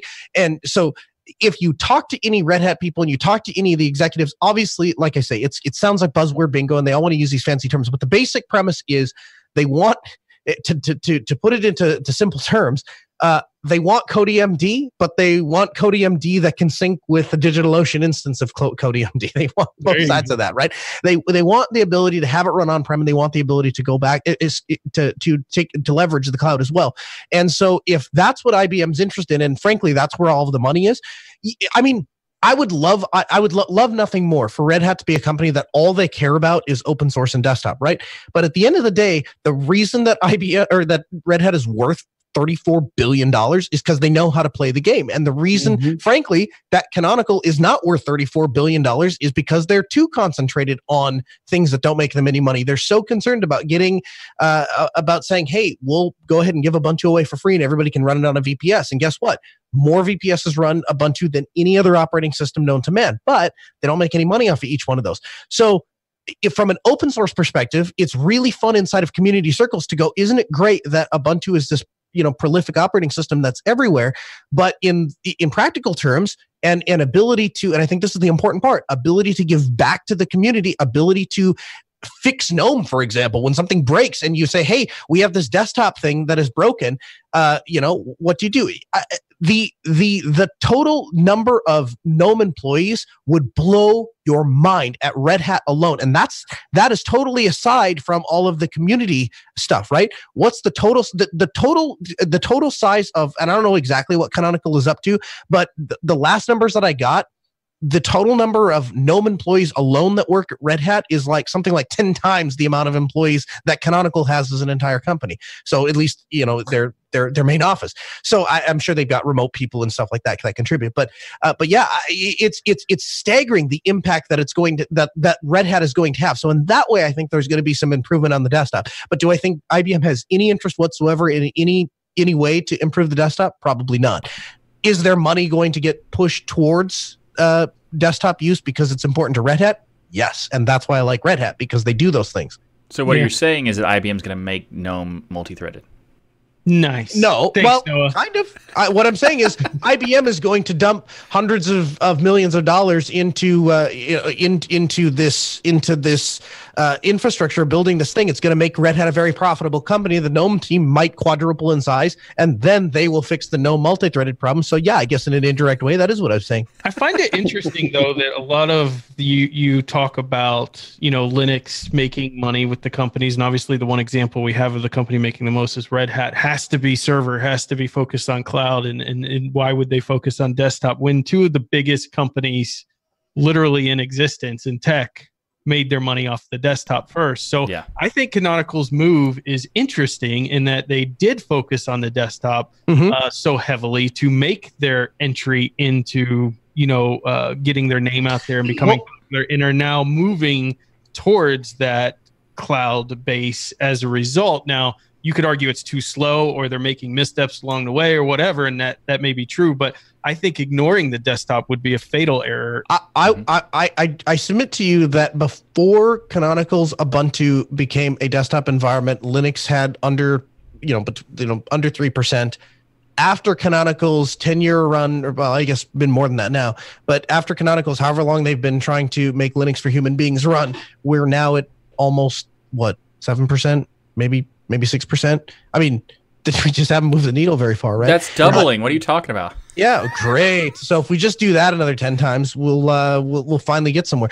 I mean, it just hasn't worked. I mean, and again, you're talking to the guy that literally does not own a computer that has any other desktop operating system installed other than Linux, except for the computer that Michael loaned me, which has Windows. Of course, that's not true. Not true. No, but I don't have any computers. I would love nothing more than for Linux to be dominant on the desktop. But at the end of the day, home users are cheap, desktop users are cheap, and whether we like it or not, we get a disproportionate amount of people that come to Linux because they want a budget-friendly operating system and something that works a little bit better than Windows. They're just not willing sometimes to pay for stuff. Now, Ryan, you and I'm sure if tomorrow Red Hat came out and they said, we have what we're going to call enterprise desktop Linux that is specifically designed for the desktop. It has all of the codecs you need for audio. It has all of the stuff that is a pain. We have these hardware vendors that it's going to come pre-installed. The only catch is it's $1,500. You and I'd buy a license for that in a heartbeat. Yeah. Absolutely, I would. But I just don't think that's most people. Yeah, it's an interesting point. I also think that it's the fact that you're talking about how Ryan gave an example of the two biggest companies with our desktop, especially like the biggest company being Apple having the Apple's not. No, that's not. Apple has less than 10%. No, I'm talking about money wise. He's talking about size of the companies, meaning they don't. But that's not a fair comparison. That's not a fair comparison. No, that's not my point. My point is that the way that Apple makes money is by selling the most expensive things they can. The way that Microsoft made money is being cutthroat and making sure that as many companies that compete with them die or they buy them out. So the way that it's interesting because both of your points kind of connect to each other in the sense that Ubuntu is in a situation where they have the dominance of desktop on, or even just dominance in general in Linux, but they did it for free because they're not cutthroat and they're not focused on making the most money in the server. But that also means that they still have that dominance, but they didn't make any benefit for themselves of getting that dominance. Not only did they not make any benefit of themselves, they fundamentally handicapped their ability to influence the market. Right? Like if they don't have any money to spend on they want to go public and they can't because they need to make their company more profitable. Like that's the battle that they're struggling in. Well, Red Hat's looking around going, what are we going to do with all this money? Like, what can we fund? Hey, you over there with the free IPA project. Hey, that's a great job. You started that free IPA Active Directory service for Linux. That's really cool. We like that. Hey, you know what? Come work for us. We'll give you $200,000 a year, and we'll just go ahead and absorb that project. Well, do you own my project? No. It's all open source. We'll just leave it. Just take $200,000 a year. We'll just give you money. Just keep doing what you're doing. You're doing good work, man. Doing good work. That's what they do. They go and they find these community projects, and they just throw massive amounts of money at it and say, let's get this up, and then we'll go ahead and package that up. Yeah, we're going to sell it as part of our enterprise package. I have to ask the question, what has a bigger impact on the greater open source community, Red Hat or Canonical? I mean, it's interesting because like Ubuntu does the same kind of thing, but they're not doing it at the same scale. So like, right, which matters. Yeah. Right. I mean, it does matter, but in the sense of like, you're bringing in someone who's improving stuff and like your example of the free IPA. Ubuntu has done that too, where the Synaptic developer and the app developer is now a Canonical employee, and he is helping Debian and helping Canonical and all this other stuff. Like they are doing that. To put an exact example on what you're talking about, I would guess that guy probably has maybe an office, a laptop. Maybe he's got a couple of people working for him, right? Free IPA, to put that into perspective for you, has an entire department. Not only a department, but an entire support department on top of the department to handle identity management. Like if you have an issue at Red Hat and you say, I have an issue with my Red Hat thing and I need some identity management stuff, like there's an entire support system that entire department that is built around the free IPA and identity management. That's big. That's huge. And so as a customer and as somebody who wants to sit down, you're like, hey, you know what? I'd really like to be able to sit down at any of my Linux boxes, type in one username and one password, all my files show up, all my applications show up, all my directories get mapped, all my stuff is there. That is possible because of some guy who did great work, and Red Hat just looked over and went, hey, you do that here and we'll give you money. That's cool. Speaking of which, Red Hat and IBM, I'm working on this new project. So, I mean, you joke, but literally, if you can get some traction behind it and actually do a really good job and get it going and release on time, they'll absolutely look over and say, release on time. I'm done. I think it's interesting because there's something there where Red Hat and what IBM can do together could create some incredible synergies, and I actually hope that they do execute on what I think is the reason why Linux only has 7%. This is coming from a user who made his living off of Windows, still makes his living off of Windows, and switched to Linux not because I had to, but because I just found it better. That we have no marketing push for the desktop. Yeah, that's the biggest problem. We have lame ducks who are representing Linux on the desktop. And I just hate to say it, but that's how I feel. When you have all these hardware manufacturers out there and all this stuff being pushed into Linux where there's suddenly interest in, the only thing we're executing on is, well, we had a partner with this company before, so we'll just keep partnering with them and ignore all these other companies. It's a lame duck scenario. That's on When's the last time? Why can't you walk into Best Buy and purchase a Linux computer? Yeah. Why is there no Apple bar equivalent of, why is there no little Tux bar inside of a Best Buy? You know why? Because there's no company that has the budget to do something like that. And Red Hat probably is one of the only companies that are capable of doing such a thing, right? It is not inconceivable by any stretch of the imagination that IBM and IBM / Red Hat, I guess that's going to be weird to start saying. We'll just say purple IBM Hat will look over and go, hey, you're making hardware? That's a cool company. Maybe they just buy Lenovo back. How great would that be? Right? But it's not inconceivable that they look over, find a hardware company and go, hey, you're us now. Congratulations. So I just hope IBM brings back the Blue Lightning line of processors, because that would make my day. As my first processor I ever owned. And back in the day, IBM processors rocked. There was a point where Intel dominated them, but until that point, they were amazing CPUs out there. But I agree. Is this a situation, let me just throw this out there, where we see WSL, we see a lot of work with Canonical and Microsoft where they're going to kind of try to hone that partnership while IBM and Red Hat hone their partnership? Well, no, Red Hat also has a partnership with Microsoft. Okay, they both do. Yeah. Interesting.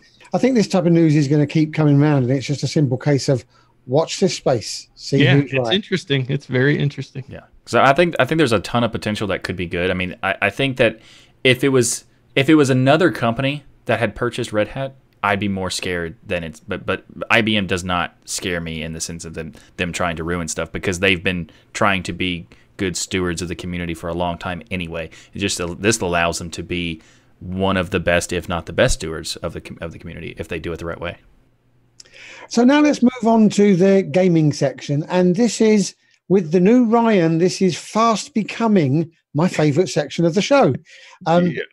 So what we're going to talk about this week is Valve rolls out Steam Labs. So Valve has been busy rolling out a lot of competitive services, like ramping up for the competition from Stadia, Sony, and Microsoft, who've been knocking on their front door.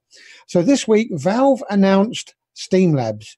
This allows the community to be involved in dozens of experiments like video, machine learning, discoverability, and more that Steam works on behind the scenes. So they've brought this out with 3 experiments that you can test out at the moment. We've got micro trailers. It's a mini 6-second trailer for games. You've got the interactive recommender, which uses prediction services to recommend you games that you might like.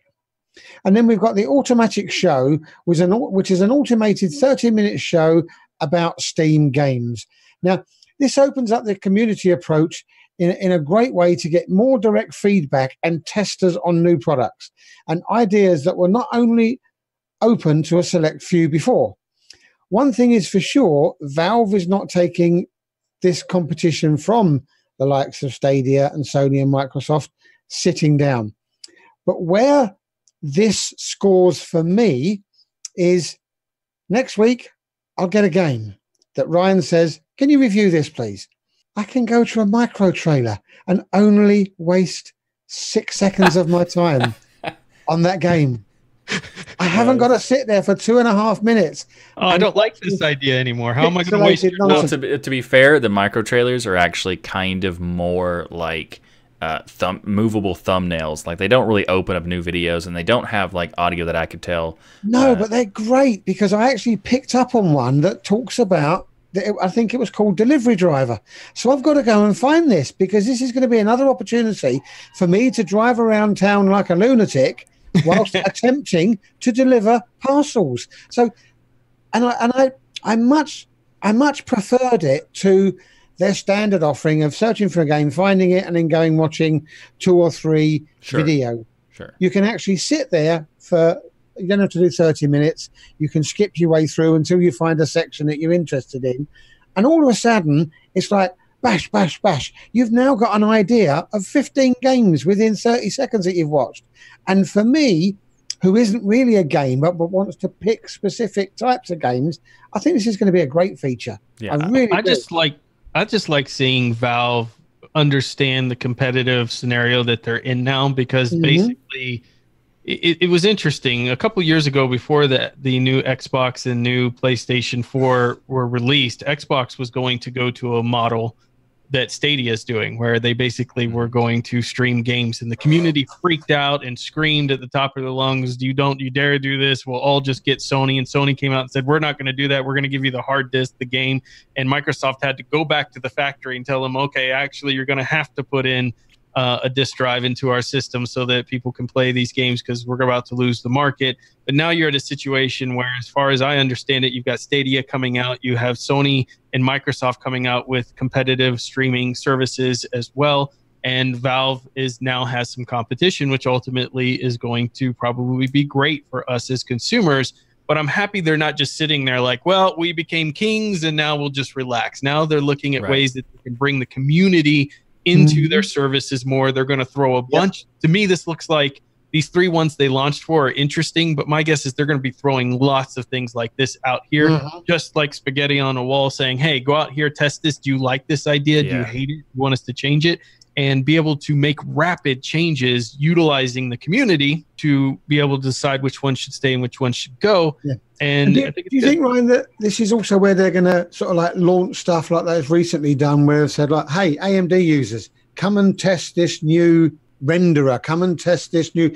This is where you're going to pick that information up, and you're not going to have to be the ultimate geek and reading the forums or reading Forenix or any of the other really good Linux sites around to get this information. You can open up your Steam window, go to Steam Labs and go, oh, I can do that, and I can take part. And it's opening it up to millions of more users. I want to say a special thank you, by the way, to our community with not only supporting Noah's project out there, but also when I put out there about AMD or Valve asking for testers, I received so much feedback privately and even publicly about, hey, I'm going to help out. Hey, I have AMD. I've downloaded this. So many people jumping in to help. That's what makes open source beautiful.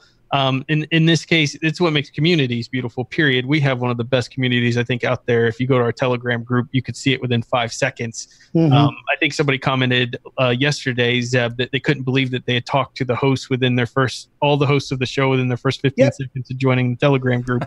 And literally, all he had done is he wanted to come on, find out the name of the show where we did the Wendy Hill photography interview, but instantly got hooked by the community who engaged with him.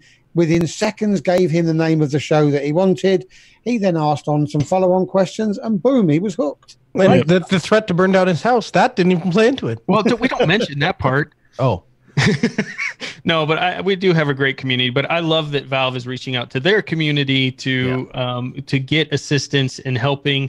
And listen, they've done so much for Linux and the gaming standpoint and brought so many new users that would never have existed before and attention to Linux that I think they deserve a lot of support. Yeah, there are a lot of people who told me that the only reason they switched is because Valve made it possible for them to switch because they could play certain games that they wanted to play.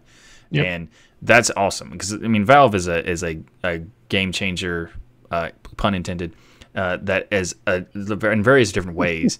And I think that these Streamlabs are going to be so much better for like the community because we're able to, like, the worst thing about Valve, which is not even that bad of a thing, is that they kind of held their cards close to their chest, and so you'd only know as soon as they're ready to announce it.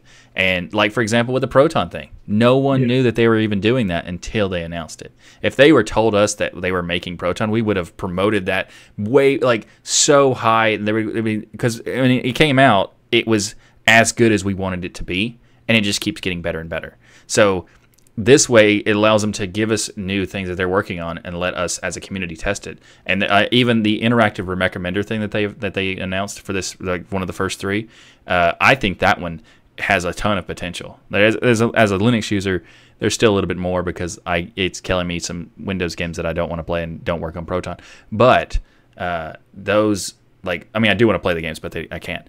But those, like the recommender has so much more potential, and I think that a lot of people wouldn't give it credit for because, like, the current system of the recommendations are not very good. And the only thing about the recommender is it has no Linux option to select as one of your filters. That they need to add that in. Yeah, the search I would be super happy with the current situation if the recommender and the search filters added the ability to. We already have the Linux or Steam OS for the search filter, but adding a Proton filter as well, and that would be fantastic because, like, I recently found out there's an extension for Firefox. Speaking of Firefox being great, there's an extension for Firefox where you can go to the store page and it will tell you on the sections of, like, the top section of, like, the details of the game of what it's rating on for the Proton DB rating is. So that's really cool because it'll, like, you can quickly see it without having to go to ProtonDB and search for it and that thing. Nice. So that's a really cool thing. I'm pretty sure it's just ProtonDB for Firefox or whatever. But that's awesome, and I would prefer Steam to build that into their actual site. But it's awesome that they're doing the things that they're doing now because anytime they're doing something, it's usually to benefit the gaming community. Unlike Epic, who sucks. Speaking of Valve has continued to do amazing things, as we mentioned, for Linux gaming, and this includes making every new title that they release available on day one for Linux. And one of Valve's latest games, Dota Underlords, is an early access game that is available right now. And of course, it plays directly on Linux because that's what Valve does. In this game, you hire a crew, destroy your rivals. It's a strategy battler set in the world of Dota. You join the beta season with crossplay, and you can play this on your mobile device and then switch to your desktop version of the game. And the graphics are incredible. I can't believe they have graphics like this on the mobile device that they can get. The desktop makes sense, but it's beautiful on mobile as well because I've been playing it and it's a lot of fun. So Valve is making the honeypot even fuller by providing now free access to their prototype battle passes so that people can test, learn, and adapt, or they can test, learn, and adapt from feedback from the community while they test out things like the Battle Pass. For those not aware, Battle Pass is a concept used by really popular games like Fortnite and things. It's generally seen as a more welcome alternative to loot boxes, which are considered basically gambling, whereas a Battle Pass takes away a lot of that annoyance and shadiness that is in loot box systems. But they're giving this free to people right now. So you can go just use the Battle Pass for free to test it out and tell them, hey, do you like it? Do you not? Do you think they went too far in one area or not another? They're making visual improvements already. They've already released patches with UI changes, improved matchmaking, plenty of bug fixes. And unlike the other game they launched that I died in the tutorial, this one actually has 90,000 active players, and they're very happy. There's tons of positive feedback on this game. It's getting lots of airtime on Twitch and other streaming services. So whether you like this genre of game or not, one thing is for certain out of this show that we know for sure without a doubt, and that is Valve actually does seem to love Linux. And go check out this unlike game. you, they are playing their cards right. That's right. This week's Software Spotlight was sent in from a listener. His name is Josh. Josh writes, I recently checked out a new piece of software and wanted to recommend it to the community. It is the nextcloudpi, and the website is ownyourbits.com/nextcloudpi. Nextcloud is a suite. We all know what Nextcloud is.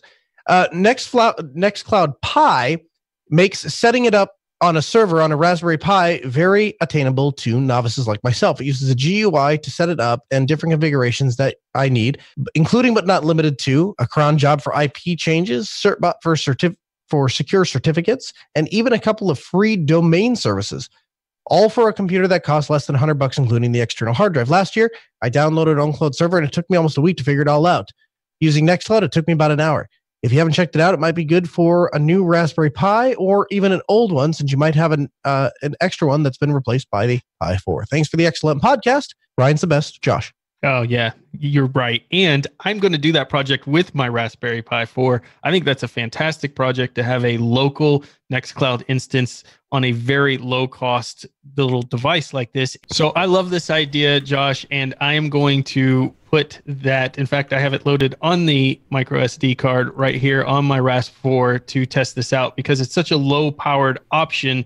And within this tool that they have preset up for you, because you could do all this manually, but this is just kind of an easy GUI interface to get all of this set up. You could walk through step-by-step external storage on the device as well. So you can, and again, you could do that manually, but again, you just click a box in the GUI and it's done for you. You can plug in additional external drives and have a little localized Nextcloud server set up on a Raspberry Pi 4. So I will let you all know how it works or whether it burns down my house because the thing heats up too much or not. But that's what I'll be doing with the Rasp 4, and we'll do it on video on my channel coming up. Excellent. You have the power. No, wait, you don't. Sorry. Yeah. You're right, because I'm waiting for that USB-C cable to come. Okay, this week's tip and trick is a really interesting application for mobile that I heard about originally on the Ask Noah show, and it's called Be My Eyes. And that it's a really cool idea, and it allows you for people who are blind to use this application to get other people who are sighted to be able to help with whatever random tasks that you wanted to get help with. And it also allows people who are sighted to volunteer to help people who have vision problems. And this when Noah talked about it, I was like, okay, we'll see. It's really cool. So unfortunately, I was able to catch the call that was actually activated to me, but I went on and watched the some YouTube examples of it, and it is a really awesome idea because there's like times where people would be like, I just can't read this individual thing this is the right. I have these two different products. Which one's which? And then just go on YouTube or go on this app, and they show this person just say it just picks that one. So it's like a 4 or 5 second long call to help this person out, which is just a fantastic concept. And I'm surprised it didn't already exist, or I don't know how long this thing has existed, but I was surprised. Like this is just such an awesome concept. We had to feature it on the show as well. Yeah, and the way they describe it is every day sighted volunteers lend their eyes to solve tasks big and small to help blind and low vision people lead more independent lives. It utilizes the camera both ways, so it's like you set up like a FaceTime or whatever type of setup where you get to see through their camera and you see what they're seeing, and you say, okay, well that's what this label reads, or like you said, helping. But I also thought, this could even help from a software standpoint, because we talked about accessibility and how a lot of it's missing in documentation. Sometimes it could be a simple app where you need to know what maybe the screen reader Orca or something like that is not reading it properly. Somebody who had a low vision or were blind needed to know what said on the screen. Obviously, people aren't going to provide technical support, but need to know, is it next? Where do I click? What is the next screen going on? Someone could help them through that through computer tasks as well, because it's anything that they could call you about to help them with the issue. So I just see so much potential for this. But the biggest thing is it brings communities together. Yeah. I mean, you've got people helping each other out randomly just because. I think it's the worst idea possible for you to put the app on your phone, Michael, because you'll never answer it. But for everyone else, it's a fantastic idea. No, I'll answer it. But a week later. A week later. No, I in this particular case, I would definitely be at least a little bit prompt. A little bit. So, Noah, thank you for bringing this one to our attention. Yeah, I think it's cool. The thing is, what's interesting to me? They said they have about... I think they said they have 10 times or 15 times more volunteers than they have blind people. Like, they launched this app and they're like, here's a free way to help some people. Gee, I hope we can get enough volunteers. And then all of a sudden people are like, I'll help. We'll all help. The whole world. It restores your faith in humanity. You're like, oh, wow, there are amazing people in the world. Yeah, and it's such a great use of technology, and it's so simple to help somebody because it's a small time commitment. And it's a big help that you could provide someone through it. So it's just awesome all the way around. Great idea, great implementation. And it takes 2 minutes to install because I've just done it now on my phone. Beautiful. Nice. So a big thank you to each and every one of you for supporting us by watching or listening to Destination Linux. We love our patrons and coffee supporters. You're welcome, Noah. Just want to give a special shout out for all of your support. We do a live show for our patrons, so come and join us if you want to be a part of the show. You can join for just $1 single, and that's darn near free. That's right. We're also on Ko-fi as a way to support the show. Ko-fi offers a nice monthly option that allows you to have the same perks as our Patreon. So there'll be a link in the show notes and on the website on how to become a patron of Ko-fi. The perks include things like live access to the unedited versions of the show, as well as our most sincere gratitude. Wait a minute. I pronounced it right, and now you switch? This is ridiculous. Did he switch? He did. Oh, did. I couldn't even notice. Everybody caught that I said Ko-fi. Did y'all catch that I said patron of Ko-fi? Mm-hmm. Yep, okay, sure did. Made Zeb happy. The correct way of doing it, right? Oh, come on. Just when I finally get it right, now you switch on me again. No, I'm not going to switch. I'm just giving you a hard That time. was awesome. Please get back to us. Let us know what you think, or ask that burning question. Is it coffee or is it Ko-fi? Let us know what you, our patrons, think. So you can get back to us via numerous methods. Email, comments@destinationlinux.org, our Telegram group, Discord, Twitter, Mastodon, and a whole host of other ways that Michael has let us know on the website, destinationlinux.org/contact. So please keep the comments and questions coming. We love to read them and hear of ways we might be able to improve the show. And we love to hear about your use of Linux.